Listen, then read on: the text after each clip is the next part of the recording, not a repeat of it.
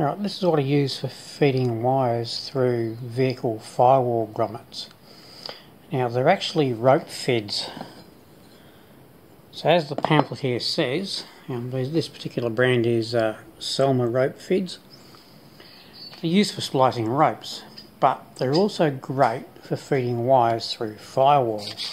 So here's a few common vehicle wire sizes. This is 6BNS battery cable, commonly used for running power to auxiliary batteries. This is some twin core 3mm, commonly used for wiring up things like wiring lights. This is some single core 3mm, another common vehicle wire used, and this is some twin core wire. This is 50 amp wire. So what I do is I feed it up inside the fed, get a bit of masking tape and give it a good tight wrap so it doesn't come out when it gets pushed through. So cut it off and we push it through the firewall. Okay, I'll give you a bit of a demo on some neoprene rubber.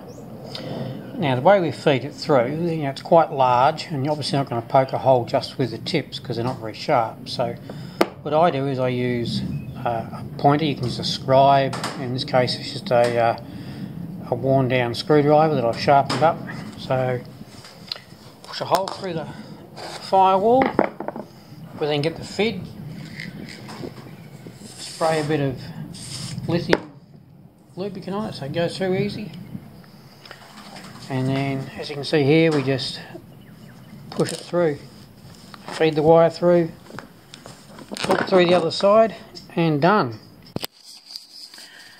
So this is a fed, just push through for the first part.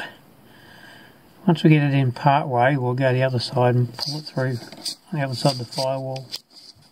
So this is it from the other side. Get it in here, and you can see the fed. Just there, come through the wires. All we can do now is pull the wire through. Easy as that.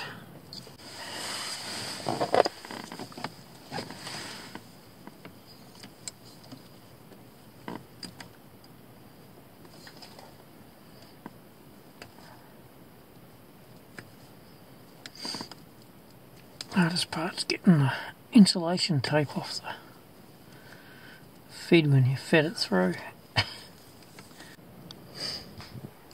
They come in a handy little tube.